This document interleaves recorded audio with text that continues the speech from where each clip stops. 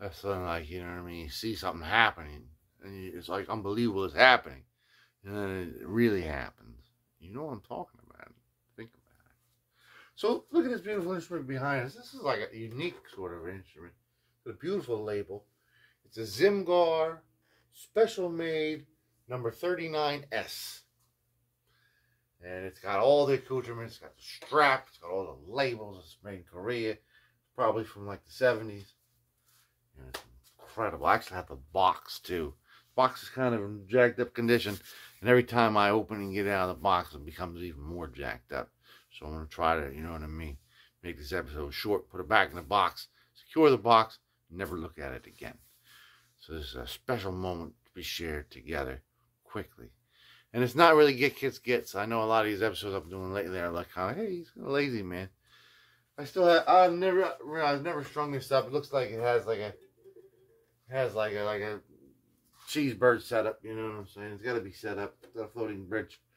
It's got to be cleaned up. I don't know, man. You know, I mean, a couple of things we can do together. Talk about it. But let's talk about Zim-Gar to waste a little time. Right? What's Zim-Gar? People see Zim-Gar a lot, especially if they're looking for parts. You know what I mean? eBay, Reverb, Zim-Gar, Matsuwa, you know what I mean? Tiesco. You know what I'm saying? All kinds of Zim-Gar always on there, man. What was Zim-Gar? Who was Zim-Gar? Zim-Gar is the brand name of a company called Gar Zim in Brooklyn. Now, I believe it originally started in the late 50s as American Musical Supply, and then he found out there was another company called American Musical Supply. And this time, I think he had a salesman by the name of Garfield. So he's like, you know what I mean? I think Garfield like put a little pressure on Larry Zimmerman. You know what I mean? And like, would you be Gar Zim, asshole? And then Garfield disappeared. And then he started running it with his wife. You know what I mean? And they lasted up until like the mid-70s. And they kind of disappeared. Mostly import Tiesco electric guitars. That's what the collector market really likes. But there's a lot of these acoustics floating around. This is a little tiny student model. It's got a lot of like pick wear up here. I don't know if somebody was playing a lefty. It's a strung righty. Or maybe just an amateur. That's the only thing. It has like a nice matte finish. So that kind of bothers me a little bit. It bothers me when I see a lot of pick wear. Like some kind of jackhole was playing my guitar. Hey, when you fucking do that with the pick, I shove that up your, you know what I'm saying? Like, don't mistreat your instrument. If you don't know how to play an instrument, don't play it. That's on behalf of the old Guitkit. You know what I'm saying? Don't abuse it. Just, you know what I mean? Don't even use it. You can peruse it. You know what I mean? But don't abuse it. Because I don't want you to blues it or lose it. You know what I mean? And certainly don't intrude it. You know what I'm saying? I'm going to flip you around. We're going to take a look at this beautiful label. It's so gorgeous. Got all kinds of cobwebs in there. We got to take all these strings. Might as well just give it a new set of strings, maybe. All the stickers are intact. I'll show you the decrepit box. We have so many wonderful things. Early 70s. You know what I'm saying? It's like a time capsule. It's a time capsule back into the times when Tricky Dick was tricking out his dick. Right? Tricking out his dick. Tricking out his dick. You can't hear what I'm saying because I'm clapping. What did I say? I don't know. I'm going to flip you around. We'll talk about the Zim-Gar. We're not going to talk about Tricky Dick anymore. Huh? Peace be with you. Always. 1, 2, 3. That's the original box, people. Zim-Gar 39S. In case you're confused about the model number, man. Look, that's the original owner, man. Steve, man. Hey, man. You gonna elude Steve? Hey, man. You trying to guess his last name? It's not fair, man. He's not here to defend himself.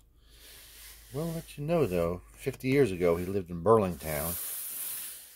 He was very fragile, and he had no hooks, man. This box is in pretty good condition after 50 years, though, man. Look. It was protected from the gerbils trying to piss on the guitar, man. Hey, man. What? Hey, man, look at that. That's righteous, man. Very, very righteous. Let's kind of lose the box so I can show it to you a little bit more freely. Right? There it is in all its matte glory. Nothing says early to mid-70s like pleather, man. 100% pleather.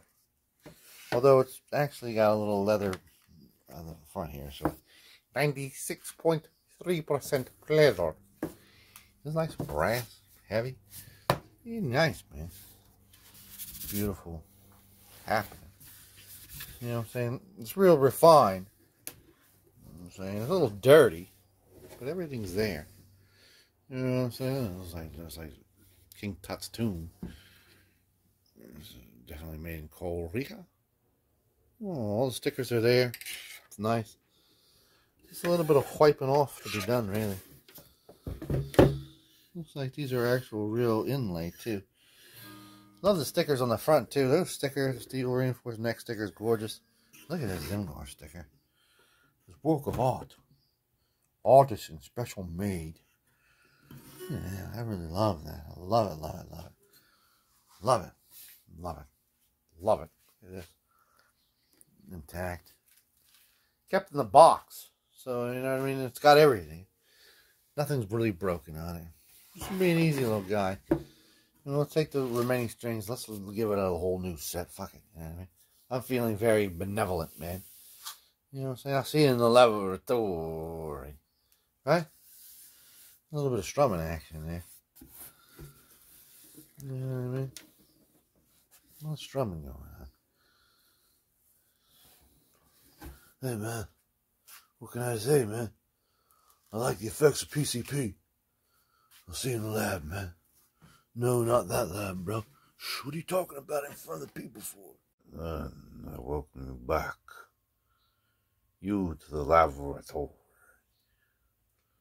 Have a seat. I like that improvisation, boy. Thank you. Thank you very much. Now, I made a couple little discoveries, man. Discovery about myself. Now, I really wanted to see this beautiful, beautiful label. So I was like, I'm going to take this. And it had this, you know what I mean, 112% Play-Doh. You know what I mean? Could not get it off. The knot was like, you know what I mean? Like a super knot. I was like, it took me like a half hour to get it off. And I finally got it off, so I started jamming out the guitar without even like tuning it. And I had like a weird tuning, but it was excellent. The action was cool. I looked at it. And these strings look like the original strings. You know what I mean? They look to be in pretty good condition, too. I don't want to get rid of these strings. This thing sounds awesome. The action's nice. And I opened my box this morning to put some strings on another guitar. A string box. And I saw two strings that would totally fit this. They're brand new. Just orphans in the box. Orphans just standing there. So I think I'm going to keep them. And the other revelation I made, look at this real carefully. This is actually like gloss paint. Like a real thick layer of gloss paint. I was like, is that perloid? You know, mother toilet seat? It's like a real thick global gloss paint, man. It fooled me, man. Had me fooled. I didn't really look at it until I was like, jamming on it, you know. But it's an excellent little instrument. It's excellent, excellent. So what we're going to do here, we're going to wipe it down. Some furniture polish, really. In a rag, we're going to loosen these strings completely. And we're just going to, I mean, the frets are all good.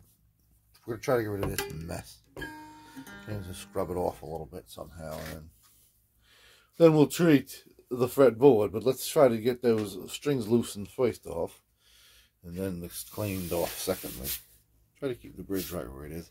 These floating bridges, you know what I mean? Sometimes it's hard to find it if the manufacturer hasn't put a little line there. Doesn't look like they had the courtesy with it down here. I don't know, man. Don't want to risk finding the sweet spot, man. This is a really good sounding little guitar. I will see you in a short moment. A period from now, which will be announced right now. 1, 2, 3. All right. So we cleaned off the matte finish. Now, it's kind of hard to clean the matte finish. I'm saying it kind of still looks greasy in places sometimes. But we did the best we could. Made some discoveries. First discovery, this guy was knocked loose. I got a dowel with a piece of like masking tape. Pull him out of there, man. Do a little biopsy, man. It's a nice old bass pick from the 70s. Look at that. Cool, man. There's a bass from the 70s, man. Ooh. I noticed also that there's like a manufacturing defect in there. Look at that wall. It's like glued right in the middle there. You see that? That's glued too. I checked it out. It's like glued tight. I thought it like came loose. It's just glued right in the middle. The quality control is a little off. Look at that, where the brace is. Where the little notches for the brace. It seems structurally sound. Anyway, second discovery we made. See this? This is actually a factory defect. They painted the wrong place. And they wiped it off. Look, you can see where the little circle is. Oh, fuck, I painted the wrong place. Now, this doesn't, to me, I mean, look like fake rosewood, but I don't think it's real. I think it's painted just like the same way this is. So getting this off might be a pain in the ass. They should have done a better job at the factory and it was still wet. You know what I'm saying? And not 50 years later. So, we're going to try to very gingerly with some steel wool, some Earl to just get rid of this, you know what I mean? Minimized. You know what I'm saying, man? You say bass? I just shut up, man. You know, another thing is, when you see things that are like crack looking like this, you know what I'm saying? Especially that one, it's like shatter. You want to turn them with like one of these. Sometimes if it's real bad, you're gonna want to put like a little piece of like wax paper or tissue around it. You don't want these to break. You don't want them to break, nor you. I'm gonna get you to break. Then we clean all the cobwebs out too, right? Did a couple things, man. So I'll see you after we take a little piece of steel wool and a little bit of mineral oil and just try to remove this. Remove it a little bit there, Nariega. See you in a minute. Alright. See, you barely see it, right? It's a little greasy looking.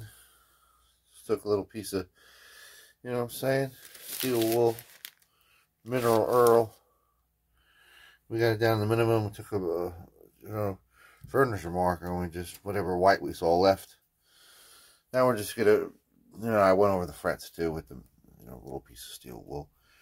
You know what I'm saying? Just to clean them up a little bit. Now we're just take the mineral oil, old paper towel sitting in the garbage. You know what I'm saying? You know, reuse, refuse. We're just gonna get this guy all greased up. You know what I mean? Even it out a little bit. I'll see you then.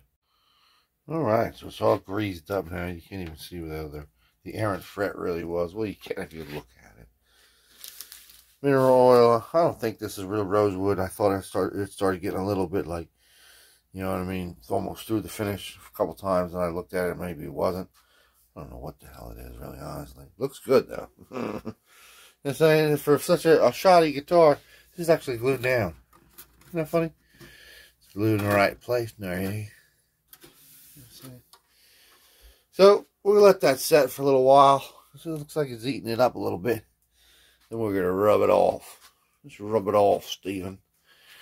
You know what I'm talking about when you get to be that age. Right?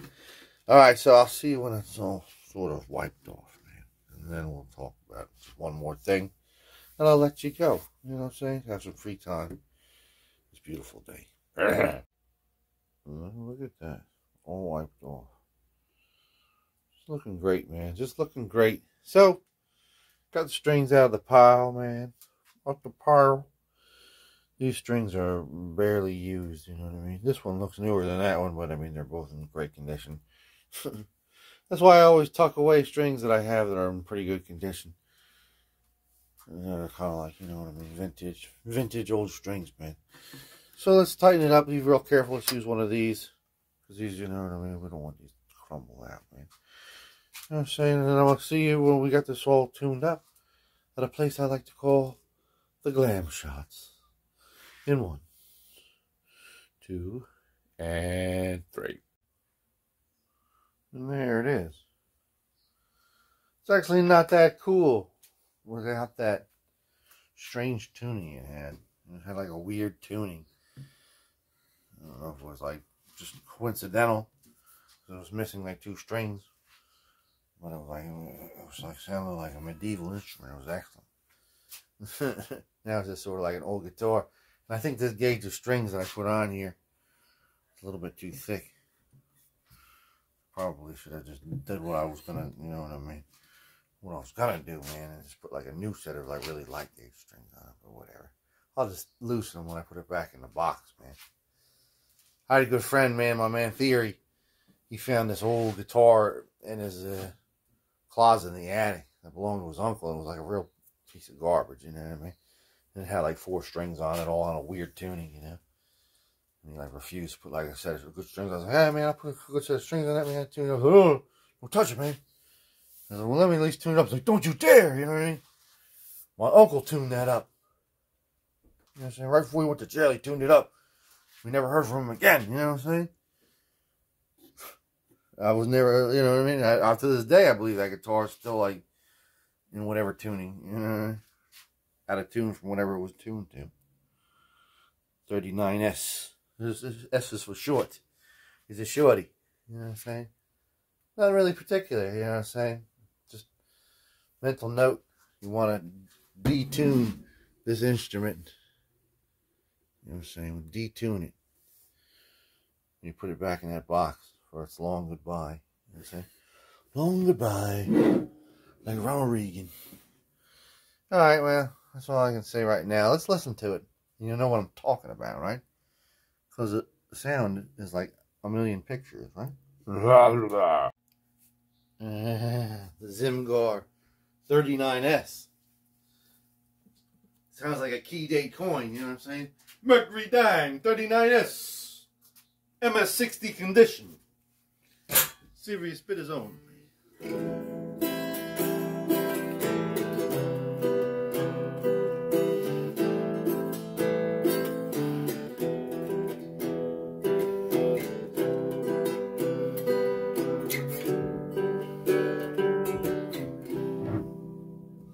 Hey man, I did this guitar a serious disservice by not putting new strings on it, because these strings are horrible and they're at the end of their lifespan.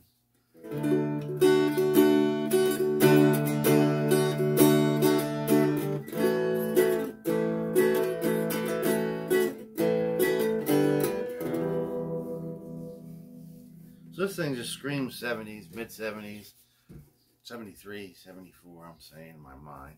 Maybe 75, 76, maybe even 77 or 78. Definitely not around 79. 79, they're a little bit more like ahead of our times. Ahead of our times was 79. So I remember, I told you guys a whole bunch of times about when I was about 13, I got like a trove of like beautiful vinyl out of my neighbor's trash, you know. Now I'm talking like 70, 100 discs, you know, a lot of late 70s, early 70s, late 60s, early 80s, just everything cool, you know what I mean? A lot of new wave, a lot of pop, a lot of just funky stuff, man. Just cool stuff, Traffic. I remember there's this one disc in there. It's called Frampton Comes Alive. It was a double disc, a live album. Peter Frampton. Now at the time, I knew who Peter Frampton was, right? Because I recently got at this record store an unopened mint condition copy of Sgt. Pepper's soundtrack starring the Bee Gees and Peter Frampton. It's a remake of all kinds of Beatles songs, primarily Sgt. Pepper era stuff, by like a super group of the Bee Gees and Peter Frampton together. It wasn't that good, man. It was pretty bad. I pretty much had like George Burns was on there, Steve Martin. There was a cool version of Get Back by Billy Preston. That was pretty cool, noteworthy. He's playing his little piano lick. He's beating a little Mexican boy in the back room. Come on, Pedro, get on back. Only serious Beatle fans will know what I'm talking about there. Really go round in circles. Anyway, Frampton Comes Alive. I saw Peter Frampton eventually, coincidentally, with Ringo Starr in an all-star band. Kind of like, you know what I mean, very dated, that little vocator thing, whatever he uses. Yeah, I don't really like that thing, man. For some reason, it just kind of annoys me. If you're like a big fan of that little blow tube thing that he makes, it's like to me, like a fucking glorified kazoo. What can I say? It's the way I feel about it. Sue me if I'm wrong. Anyway, I remember I started listening to it and I was thinking like, these are all pretty good songs, you know what I mean? This is like a double or triple album or something like that. Frampton Comes Alive. So, but I never heard any of the originals of these ever. And I never hear them on the radio now, like the studio version. And I was thinking to myself, is there studio versions of some of these great Frampton Comes Alive tracks? I never heard them. You know what I mean? I'm not a big fan of Peter Frampton. But I can see where, you know what I mean? Shadows falling on my eyes, and they move around the page. Suddenly the day turns into night, far away from the city. But don't hesitate, 'cause your love won't wait. Oh baby, I love the way every day. Wanna tell you I love your way. Wanna be with you night and day. Hey man, sorry that went out of tune there. One of these strings about to pop. I hear it. That one's gonna die eventually. I think it's a little bent back here. Anyway, you heard it. Peter Frampton, wash your hands, my man. Wash your hands. National treasure for that one disc, man. One disc.